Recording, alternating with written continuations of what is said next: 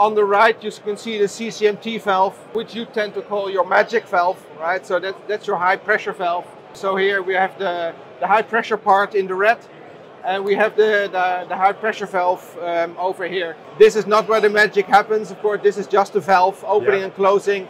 The magic happens in the controller, which we will have a look at a little bit later on. Hey, Trevor Matthews here from Refrigeration Mentor at the 2022 Chillventa event. This has been a great event so far. Day 2, I'm at the Danfoss booth with Patrick Clardy. How you doing, Patrick? Great, thank you. Great to have you here. Patrick's been with Danfoss for over 20 years and he's been learning CO2 since then. You started with the electronics group, is that correct? That's correct. I've been in technical support for electronics for about 20 years, and now I rolled into a more strategic job, which is not that easy, but yeah, we'll try. Yeah, and this is what I love about this event. You meet technical experts on CO2, and today we're going to dive into some Danfoss solutions for transcritical booster racks. So, Patrick, why don't you talk about some of the solutions that you have for the transcritical CO2 systems? Yeah, well, you can see some of the solutions we have over here. On the right, you can see the CCMT valve, which you tend to call your magic valve, right? So that's your high pressure valve. You can see it in the picture over here. So now we got the picture going. So here we have the high pressure part in the red, and we have the high pressure valve over here. So this is what you would call your magic valve. In the end, this is not where the magic happens. Of course, this is just the valve opening and closing. The magic happens in the controller, which we will have a look at a little bit later on. Yeah. So this is your CCMT high pressure. Then here we have also a CCM or CCMT bypass valve, which is controlling the pressure in the receiver. And both have the pressure transducer on site. We have an ejector, which you have over there. I think you've seen that a few times already. Yeah. Later on, we can have a look at the big industrial injector, which is quite a bit bigger. Yeah. But this is the old one that's still working. And of course, here we see some other line components. So we have some pressure switches on the top. We have some check valves. We have non-return valves. We have a high pressure solenoid valve over here, which is also a new product that we released 1 or 2 years ago. High pressure solenoid, which you can use, for instance, here in your oil return system, or any place you wanna have it. So let's talk about that high pressure valve. That high pressure valve controls the gas cooler condenser, correct? Correct. Yeah. So I've heard a lot of the times, like the main sensor in any system is that gas cooler outlet temperature sensor. Do you want to talk about that a little bit more? The importance about that? We have 2 sensors running. Of course, we have if we have the gas cooler up here, then we have this one is what we call the gas cooler outlet sensor. That's the one that you just mentioned. And here we have the ambient outside temperature, which is probably where it all starts. Okay. Because we measure the ambient temperature, and we say, okay, then we have, let's say, if this is 20 degrees outside Celsius. Yeah. Sorry about not being able to do Fahrenheit for you. No, that's okay. So if this is 20 degrees outside ambient, then we want to have 2 or 3 degrees higher gas cooler outlet. Okay. That's, let's say, that's a settable setting. Yeah. But that's the standard. 2-3 Kelvin above the ambient. This is where we want to have the gas cooler outlet. Okay. And that temperature is being controlled by the fans up here. Okay, yeah. And this gas cooler outlet, that determines the pressure inside the gas cooler. Okay. Yeah. So basically there is a table inside the controller saying if we have this gas cooler outlet temperature, then we want to run on this pressure. Yes. Because that gives the best COP of the system. Yeah. So that's the knowledge that we can bring in, and probably we're not the only ones doing this. There are tons of brands doing more or less the same, but we do it in, let's say, our way, of course. So it all starts with the ambient.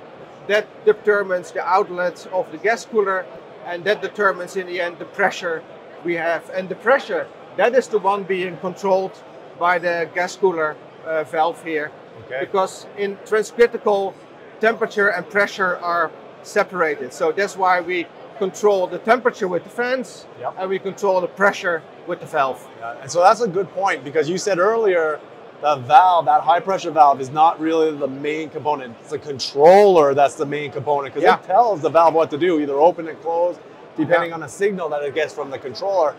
I was told many times that there's different zones inside the controller for the best COP that you just talked about. Do you want to talk about those 3 different zones in the controller? I think there's a transcritical one, an intermediate one, and then a subcritical zone. Is that what they're called? Yeah, I think it's mainly, of course, 2. It's subcritical and transcritical. Subcritical, the gas cooler is behaving like any other, let's say, ordinary condenser. So that's where we have the discharge gas condense into a, let's say, normal liquid. And then we're just running on subcooling like any other system. If we go into the transcritical, that's where temperature and pressure are detached. And we have to run them separately. So that's when we run into the, let's say, optimal COP control. But subcritical, we run on subcooling like any other normal system. Good point. So that's being controlled by this controller down here. We'll have a look. We can have a look later on the other side. So the controller down here, which is the AKPC Added Cool Pack Controller 782B, that's basically controlling everything you see on this picture. So it's controlling the LT compressors with the speed control, yes or no. It's controlling the MT, the parallel compressors, and the whole high pressure part. So it's also controlling these 2 high pressure valves. It can control the ejector if needed. And of course, we have the heat recovery also that can be controlled all from that one controller. So what I've heard from a lot of technicians that work on a lot of Danfoss, because Danfoss pressure valve, the CCMT, CCTM valve, they're prolific in North America, but I've heard from technicians that they were using the E326A, but now it's not available. You want to talk a little bit of the transition and what they need to do if they come into that? That was the EKC 326A, and that's quite an old controller on an old hardware, but that comes from the time where the pack control, the compressor control, and the high pressure control were not inside one controller. So we had one controller doing the compressors and the fans on the gas cooler, and we had a separate small little controller doing these 2 valves over here. And later those 2 were merged into one pack controller, so that functionality has been in that pack controller for quite a number of years already. But we kept that little secret controller alive for quite some years, because still a lot of, especially industrial controllers, installers, they liked it. They had their own systems for doing the compressors, and they had our small controller doing the high pressure parts. But as we cannot keep that controller alive because it's an old hardware, it's hard to keep up with all the components.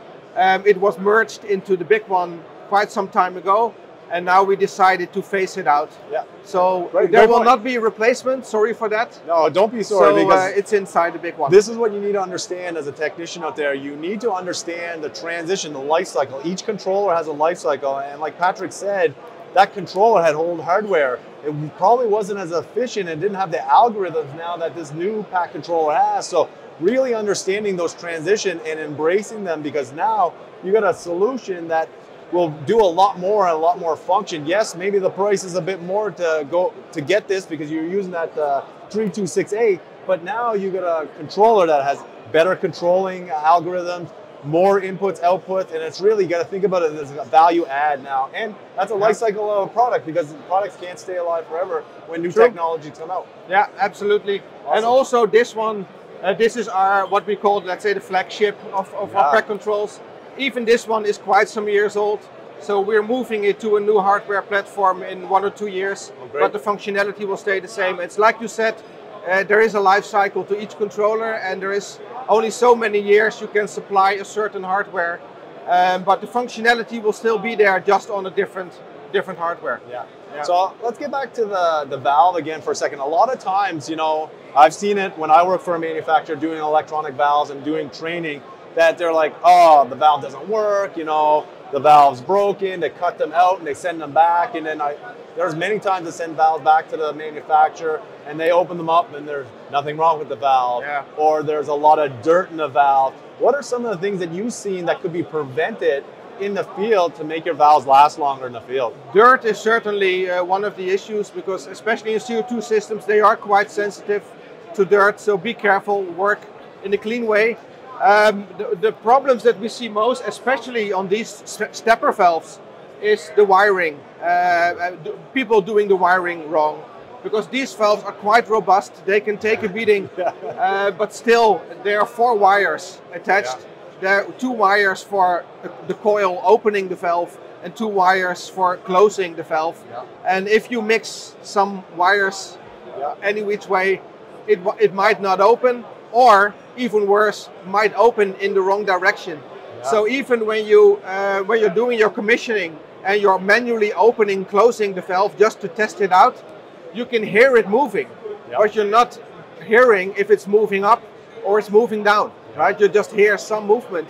So you need to be absolutely sure that when you open it, it's really opening and not closing. And that's something that happens a lot, that people think, okay, I open it up manually, it's working, and then they start up the system and then it's working in completely the wrong direction. And strangely enough, it is doing something. But your system is not working very efficient. So you will see problems all over the place just because your valve is working in the wrong direction. And so that's why during commissioning it's imperative that you make sure that when you open this one, there's a higher pressure here, and then that pressure moves from here to there. So you know absolutely sure it's opening and not closing.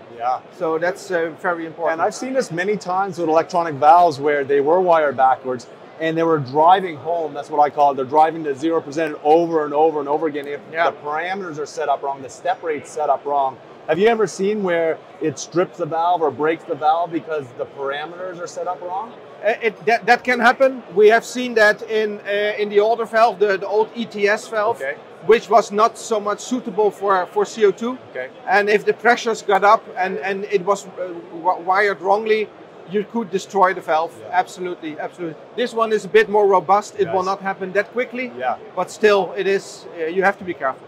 This is one of the most important things that you need to understand, is you need to have the manual. You need to read the manual and take the time to understand it. And you don't need to learn this overnight. I say this all the time in my videos.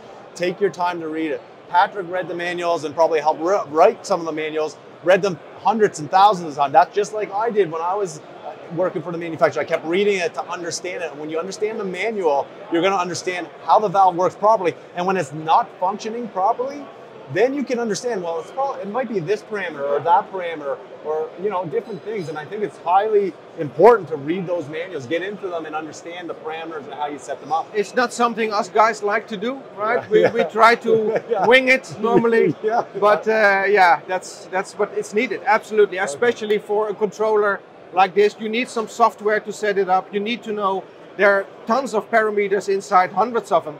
Most of them are quite self-explanatory, but there are quite a few where you have no clue if you don't read up on what this certain parameter is doing. Awesome. Absolutely. Now, why don't you take... Hey, I want to thank you for taking the time to watch this video. I hope you got something out of it, something that you can use in your daily life. If you like this video, hit the thumbs up button, hit the subscribe button, and click the bell button, because when you click the bell button, it will notify you anytime new videos are released. Also, check out the Refrigeration Mentor webpage at refrigerationmentor.com, where I'll have all the different trainings, upcoming events, the different podcasts I've been on, as well as the Refrigeration Mentor podcast. If you want to check that out on Apple, Spotify, Google, any service provider of your choice. Super excited to see you at the next video. Now let's get a conversation going.